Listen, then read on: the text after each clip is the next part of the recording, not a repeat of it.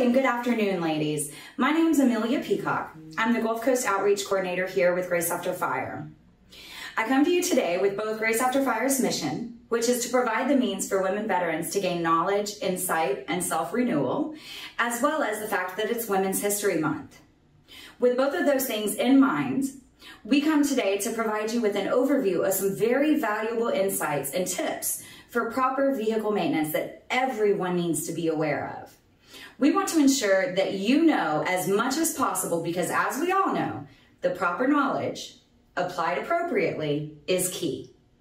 So given that, I'm here to introduce to you a person who's very near and dear to my heart, my father. He's been in the oil and heavy equipment industries as a mechanic for longer than I've been alive.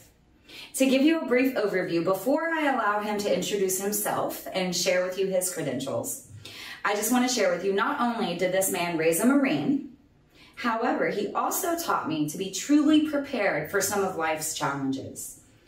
As I've gone through my adult life, I've been able to gain such a sense of accomplishment and pride in knowing that I am knowledgeable and I am capable of taking care of my vehicle, especially in the case of an emergency, such as a flat tire. Being able to be confident in this area of my life also bleeds over into so many other areas and aspects. If I'm able to change my own tire, you better get out of the way because you never know what I might learn next. So ladies, get excited, get educated, and get prepared for the myth, the legend, my father, Billy Pat Peacock. Hello, my name is Billy Pat Peacock. I'm here today to talk with you a little bit about basic car maintenance, the kind of stuff you need just because you have a car, okay?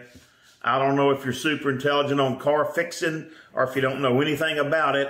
However, I'm here to give you some ideas, some hints, some basic stuff that I go with and use every day in my life. Let me tell you a little bit about myself. I was raised in what we call West Texas, which is actually east of Lubbock, about 80 miles off the Caprock there, a small town called Roaring Springs. Raised up on a farm. We baled hay, raised hogs, raised cows, had a feed store, had a dry goods store. My daddy was the ag teacher. So, my mother sold Avon too. So we was pretty busy all the time. My brother and I took care of most of the chores at the house, took care of the animals and all. We didn't go to town a lot because it wasn't that big, wasn't that much there. When something broke, we just fixed it ourselves. My dad grew up in the Depression as well as my mom, so we just learned how to fix stuff. And you needed something ordered, you went to Sears and Roebuck catalog and found it, and when about 3 weeks later, you get one in the mail. If it wasn't snowing, which is kind of like what happened last week, but that's another story. Anyway, my background, raised in a small town on a farm, did pretty much everything ourselves, went to Texas Tech for 2 years. While I was there, I worked for Sears and Roebuck, changing shocks and rotating tires and water pumps. Liked it so much that, much to my parents' dismay, I stopped going to college and went down to TSTC in Waco and got a certificate in heavy equipment mechanics. I took that, moved down to Houston, went to work for Plains Machinery, working on International Harvest dozers and Galleon cherry pickers. Worked for Brown Roof for about 10 years in the oil field as an oil field mechanic and equipment superintendent. I worked with Mustang Tractor on the cat line and in the engine room as a supervisor. Worked for Rush Equipment Center as a warranty manager. I worked for United Rentals Heavy Equipment as a service manager. And then one day is like, I need to go back and finish my degree. From that, I come back down to the coast after I got my degree at Tech and work for TSTC as a heavy equipment instructor, teaching how to work on heavy equipment and diesel engines. So I got a pretty good background all the way around and working on this and that and that and this. And that would be, I guess you'd say, my bio. Right now, I'm working for the local high school, woodworking, small tools, things like that. Work with a lot of kids, teach them the basics about woodworking tools, safety in the shop, life's experiences. And that's some of the stuff we work with every day. Well, let's talk about vehicle maintenance, taking care of your vehicle and taking care of yourself in the respect of what you need to do and how you need to do it for your vehicle. It's not hard. The stuff we're talking about is what I call daily maintenance or preventative maintenance, and it's easy to do and anyone can do it. I mean, I do it, so hey, I know everybody else can. Now, don't laugh at me, okay? I'm listening to an old man that's embraced the modern age. I know the majority of you have a cell phone, a smartphone, or what I call a smart aleck phone. Now we're going to play a little game called Simon Says, but we're going to say Billy Says.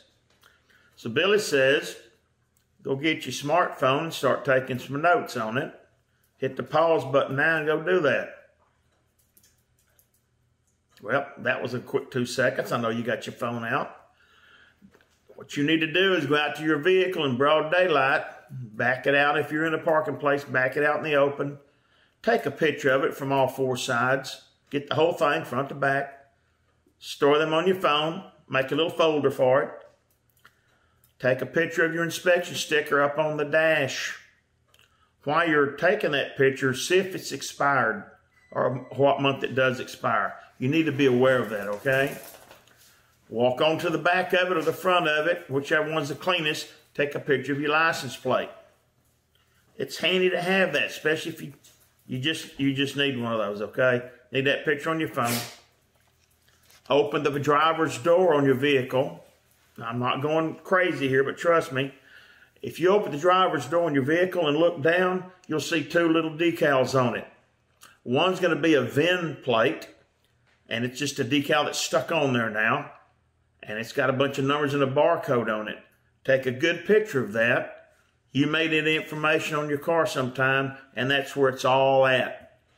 Now, there's one more decal you need to take a picture of. It's either going to be there on that post with your VIN number, or it's going to be on the door when you open it up. It's going to be yellow and white, and it's going to have information about your tires on it. Now, why is that important?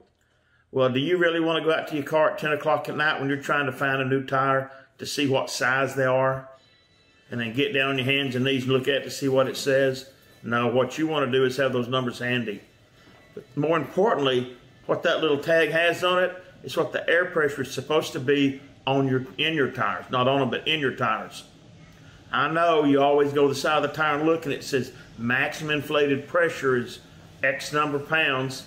That's not the amount of air you should be driving in your tires every day. That's the maximum you want to put in. It's going to beat you to death. What you want to do is look at those numbers on that door there, and that's the amount of pressure you want in your tires. It'll tell you sometimes the front ones and the back ones have a different amount in them. It all makes a difference. And the big thing about the tires is it tells you how much pressure you're supposed to put in them. People come back here and they look on this tire and they go, oh, maximum pressure, 55 pounds, let's air it up. Hello? That's the most you can put in it. It's going to beat you to death. You got hemorrhoids, you're really going to hurt, okay? You look over here on this and it tells you these tires run 29 pounds. It says 44, but that's the maximum amount you can put them in. People try to air them up like that, it ain't right. So you look there, it'll tell you what you're supposed to put air in them. Did you take a picture of your license plate? I know you know your license plate, but if something happens, you need this picture, not just your memory. Police reports, whatever, you take that picture all the way around the vehicle so that if an accident or something happens, you've got proof it wasn't like that yesterday. One more thing, if you're really like me, you'll take a picture of your odometer every January 1st. That tells you how many miles in the vehicle. If you're using it for business or anything, you can track what you do during the year with that. Hey ladies, it's Amelia again, just real quick. I hope you still have that phone handy from your game of Billy Says. Get ready to jot these items down that you may want to keep track of when it comes to your vehicle. Let's see, we changed oil, you write it down. You change batteries, you write it down. When you go to buy new tires, write that down in the mileage. Because you'll be wondering down the road, have I gone over the warranty on these, or I still got warranty on them? Let's talk about flat tires. Yeah, I know, you can always call that good-looking guy down the street or that good-looking lady down the street to change your tire for you, right? Well, I'll tell you an embarrassing story. A guy stopped one time to help my daughter change her flat. Says, here, I'll change it for you, ma'am. About an hour later, she finally says, here, let me do this. He had no clue what he was doing. He looked good, but he just couldn't do it. Wouldn't you want to know how to do it in case somebody stops to help? Use their muscle, but use your brain. Well, first thing you need to do is locate the tools. So we need to go out to your vehicle. So just pause this right now. Go out to your vehicle, sit in the driver's seat, reach over, get the owner's manual out. I'll wait. Go ahead. Yeah, it's under those receipts from Pizza Hut. Dig it out of there, okay? There you go. Now go in there and look for where it says changing a flat, okay? You need to locate where the tools are because they hide them in some weird places now. There's going to be a jack handle, a lug wrench, and the jack. Now the jack handle and the lug wrench might be put together. So you may have to use both of them to get the jack to work and then use one of them to take the lug nuts loose. So I want you to stop the video right now, look in the owner's manual, find those tools, and then actually go and locate where they are in the vehicle and take them out of the vehicle as if you're going to change a flat. Okay, you're back now? Okay, here we go. You found the tools, and if you also notice there's certain places under your vehicle now where the jack is supposed to fit. Back in the day, you just jacked up the bumper, changed it, and went on your way. Not the same anymore. They'll have little tabs or locations. Get down on your hands and knees, look under there and find out where they go.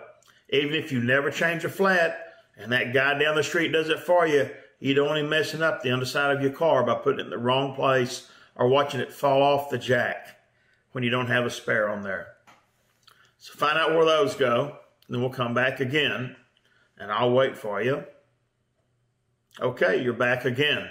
Now, have you put the jack together to see how it works? I'd like you to actually stick it under there in one of those places, assemble it all, and turn it up until it gets tight against the car. In other words, so it starts to move the car a little. Okay, take it back down after you do that and put it back in the vehicle. You now know how to put it together, how it works, and where it goes. That's very important to do it now instead of wait till it's raining, the middle of the night, or you're in the wrong neighborhood and trying to learn it then. Because AAA don't always show up when you want them to. Okay? Good. Now, did you check the air pressure in your spare? Because they go flat. They leak down. They slowly deflate. And that's one thing you want to check every time you change oil is the air pressure on your spare. I've never thought of that.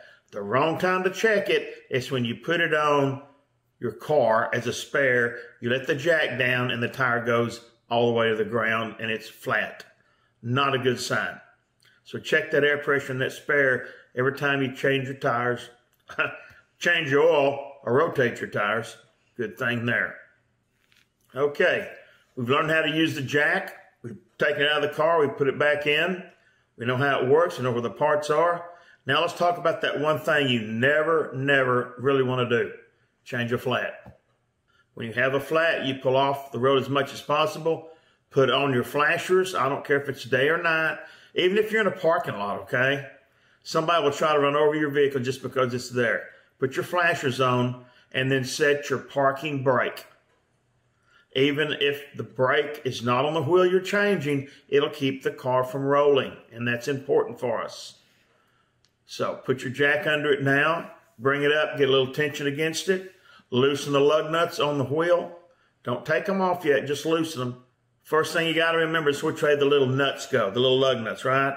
Righty, tighty, lefty, loosey. Let me make this simple. Let's pretend a water bottle, hold it in your hand, is the tire. And the little cap on it is the lug nuts. Now you can do this with an empty water bottle or a full one. It's up to you. Okay? If you can take the lid off of that water bottle, that's how the nuts come off the wheel. And you put them back on the same way you tighten the lid back on. If you had a full water bottle, it's probably now emptier and you're wet, but that's okay. You've learned something. Now, you need to loosen those lug nuts a little bit. Once you put the jack under and got it slightly tight against the car, loosen the lug nuts. Get them loosened a little bit. Raise the wheel on up off the ground where you can slide your hand under it.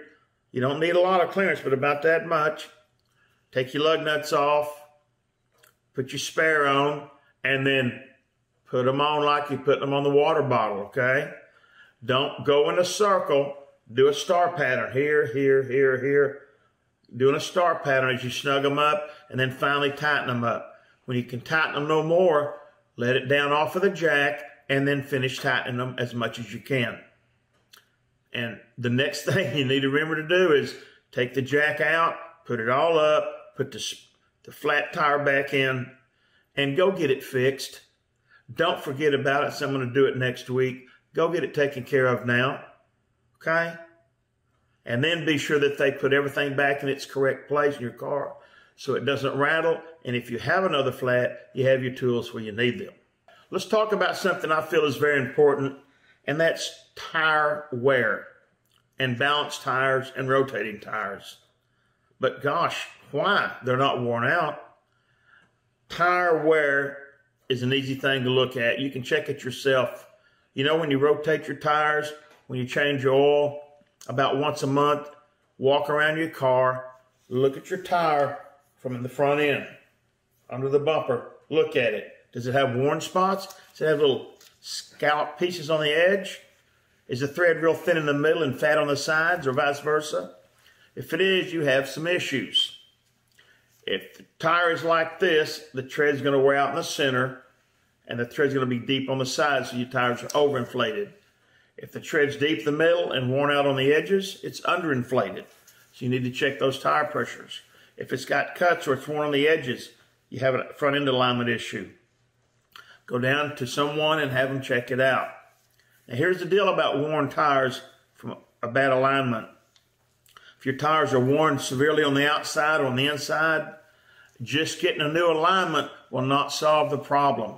You'll need to move those tires to the rear and or replace them, because once they get that wear pattern in them, you can't correct it by doing an alignment. The tire's set in how it works, and you have to change it out or move them to the back until you can afford to buy some new ones for it.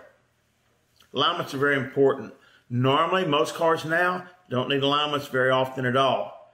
If you drive a lot of rough roads, run over curbs, things like that, you probably need to get them checked a little more often, okay? Another thing we need to talk about is balancing your tires. I balance my tires, make sure they're smooth.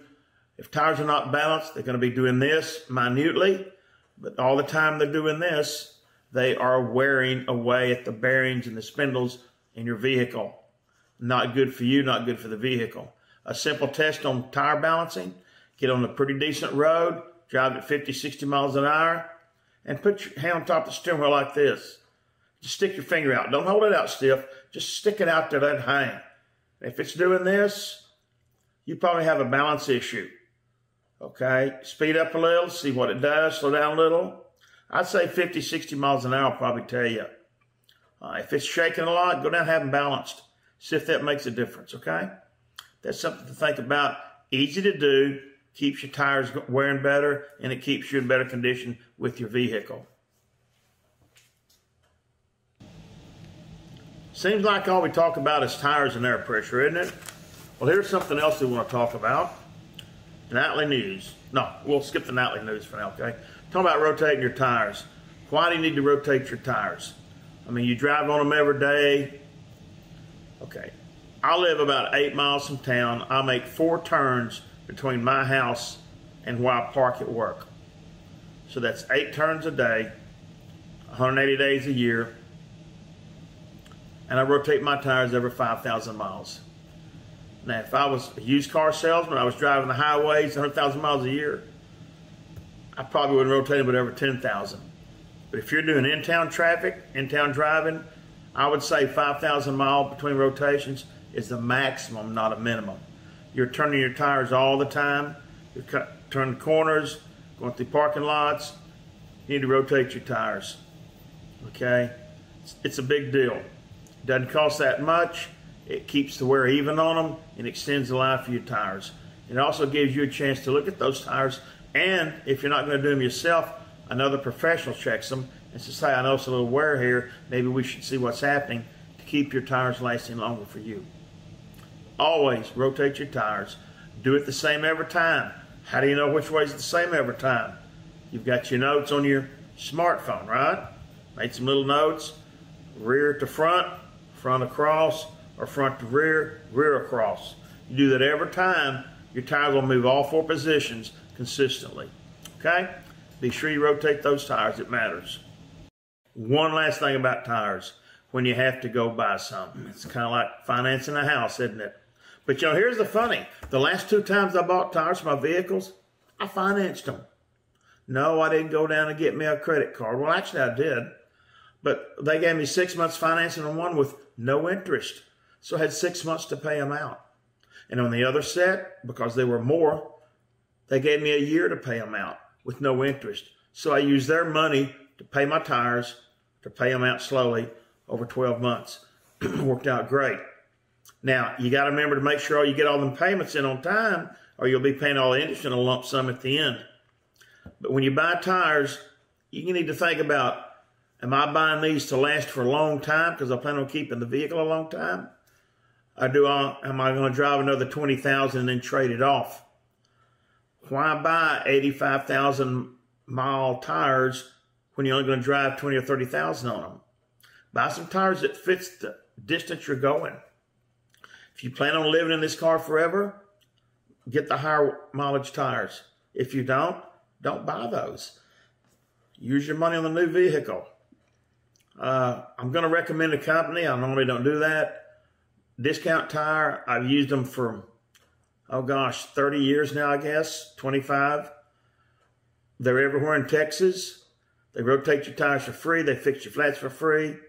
They've always treated me well. You get extended warranty or extended, I think it's called a road hazard on your tires. You blow a tire out on the side of the road, you have a flat. Most tires now when you have a flat, if you're driving, they're bad. You go down there, they change it out. Sometimes they prorate them and sometimes you just get a new tire. But the cost of tires now, it's really something to consider. Go down and talk to them. They've been pretty fair on the prices. They'll finance your tires for you as well. They're really good people. I've always had good luck with them. But think about this, when you're buying those tires, are you going to use all that tire, or are you just going to use part of it and trade it off for something else? Look at your dollars, look at your time, and make a wise decision on that. Let's talk about oil changes. When do you change your oil? When there's none left in the car? Wrong time to do it, okay? When do you check your oil? How do you check the oil? Okay, if you know how to open the hood on your car, it's easy.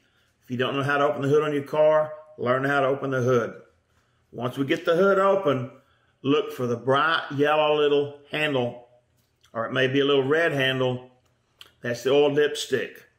Have a Kleenex in your hand, some toilet paper, an old rag.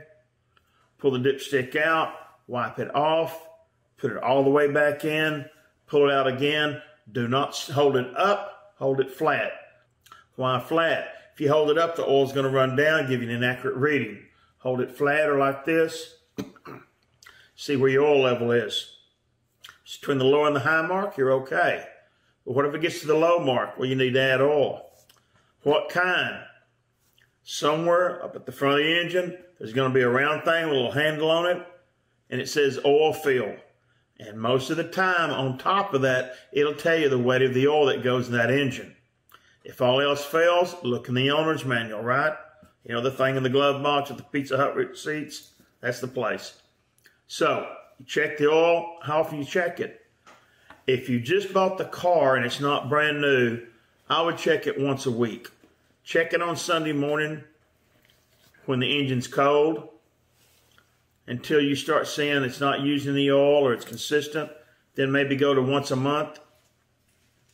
If you feel comfortable with it, not using oil. It all depends on you, because when it runs out of oil, you lost an engine. So check that oil pretty frequently for a while. While you're under there, you can look for leaks or drips. Wet spots on your engine usually indicate a leak of some kind. Check those out. Now, while we're talking about oil, let's talk about oil changes. Unless you're really in the mood, I wouldn't recommend changing your own oil anymore. You can get it done so many places so inexpensively anymore. Now, when you have your oil change, you need to what? Write down your mileage, write down the date. If you drive very little, you need to change your oil at least every 6 months or every 5,000 miles, whichever comes first. Why change it if I don't drive the miles? Up to 25% of every quart of oil is additives. Those additives deplete over a period of time and leave your oil without the capability to protect your engine. So if you drive very little, acids form in the oil causing problems with your engine. you need to change that oil at least every 6 months or every 5,000 miles. Some car manufacturers now recommend every 10,000. I just can't go there. 5,000 is good to me. Now, also, when you change oil, do you change filter? Absolutely. I mean, you change T-shirts every time you change shirts, don't you? Why wouldn't you change filters, right? Keep everything clean, keep it together. Changing your oil, 5,000 miles or every 6 months, whichever comes first, is a recommended practice. Now, what about that air filter? Do you change it every time you change oil? When I lived in Lubbock, I did. It's windy and dusty up there. Down here along the coastline, I'll probably go 20, 30,000 miles between air filters. I pull it out, check it, pull a few bugs out of it, tap it a little bit. If it doesn't look dusty or dirty, I put it back in and run it for a while. Up around Lubbock, though, when you pull your oil filter, or not your oil filter, but your air filter out, it's usually pretty nasty. So check that air filter when you do your oil change. And I know the guy may come over to you and say, hey, you need to change that air filter. Look in your notes and see if it's been a while. Ask him, is it really dirty, or are you just recommending this? Because sometimes those air filters can get expensive, especially, and you can do it yourself. It's real easy. Okay? So oil change and air filter is something to check out there. You know, you check your oil once a week at first, and then about once a month after that, till you're comfortable with about how much it's using or not using. At the same time you're under that hood, you're looking around for wet spots and leaks. You're going to look on top of that battery and see if there's any white, dusty-looking stuff around your battery terminals. That's acid. That's dried acid. Most of the time now, you don't check the water level in your batteries because they're all sealed. But that white, fluffy stuff around your battery terminals is acid. It gets on your clothes, it'll eat them away. It gets on your hands, it'll burn them. It gets in your eyes, it will make you cry forever. It's not good for you. Take a water hose, flush it for about 5 minutes, wash all over the top of the battery, and then wash the whole engine area where you were washing the battery. Get that acid to flush down off of the vehicle. While you're checking that battery for its condition, making sure it's clean, check your windshield wiper fluid. It's usually right up front by the radiator. It'll say windshield wiper fluid on it, or it may have a little insignia icon like this on the top of it. I use Rain-X. I bought it at Wally World. It's good stuff. If you're on the Gulf Coast, it's green. If you get further up country, it's orange. Why? Well, the orange is for winter driving. The green is for summer. Since I go back and forth between the coast and northwest Texas a lot, I usually keep mine kind of it's a grungy color because I mix the green and the orange together because it gives me some antifreeze protection with it. So you check your water in your battery. Well, you don't anymore. You just want to check the top of the battery, make sure it's clean. Check your windshield washer fluid, keep it topped off. You know how to check your engine oil. There's a reservoir now for your radiator. Rarely anymore do we take the top off the radiator and look in it. There'll be a small reservoir bowl right by it, and that's where you would add your fluid to it. Never add fluid to your radiator when it's hot. Do it when it's cold. Remember, you're going to go out once a week and check your tire pressure and check your engine oil and all. That's when you look at that little radiator bowl and see if it's full. Same thing with power steering fluid. Normally, you don't see very many vehicles anymore leaking power steering fluid. That's when you look for those drips under the vehicle. If you park in the same place every day, when you go to back out, look up there. Is there a wet, shiny spot now? You need to see why it's there. Okay, if you don't park in the same place, maybe you should slide under your car on a piece of cardboard and look up and see if there's some wet things. Something to consider, okay? These would indicate leaks in your vehicle. Something to check out. You don't have to worry about fixing them, but you have to know that they're there and be aware of them. There's one last thing we want to talk about. You know, all through this video, I kept telling you to look at the owner's manual. The one in the glove box with the Pizza Hut receipts, right? The one that, yeah, it's got chewing gum stuck to it. A lot of the new cars don't come with the owner's manual. I have two for my pickup. One of them's about this thick. It takes up like half my glove box. But using and embracing new technology, I go to the manufacturer's website and I download the 3 owner's manuals for my vehicle. They have a whole manual now just on how to use the radio, you know, the audio-visual navigation system. Then there's another one that tells me what all the little gauges are on the dash and the little idiot lights that come on that look weird because we don't know what they are. I would recommend you spend an hour or two sitting in your vehicle, and it's like a quiet time for you, okay? Don't play the radio. Just sit in it, go through the owner's manual and look at the instrument cluster and learn what all those little things are. It's better to know ahead of time what those lights are than being in traffic and one of them comes on and you're going, oh my gosh, what is this? What's happened now? Look at the instrument panel. Learn what the cluster lights are. You might even figure out what some of those other buttons are for you push. But download your owner's manual. It's not that hard. You can even find older owner's manuals on the internet and download them for free. Why not? They're handy. You're right there on your phone. You've got your specifications, your oil levels, your capacities, and everything right there with you all the time. Remember, use your phone with your vehicle. Take pictures, take notes, keep it on your phone, put it in the cloud. I knew that word, cloud. And it's always there handy for you whenever you need it. You have questions? No problem. Give me a holler. Hey ladies, thank you so much for joining us today for this video. I hope you got a lot of good knowledge, a lot of practical hands-on things that you can apply to life. I'm very excited for future information that we'll be putting out, future educational information that we'll be putting out. So please stay tuned. Make sure that you check out our website at www.graceafterfire.org. Check on our events calendar. It has everything that's coming up, our Women in Construction that's coming up, all of the different events that we'll be having. So please stay tuned and we look forward to seeing you soon.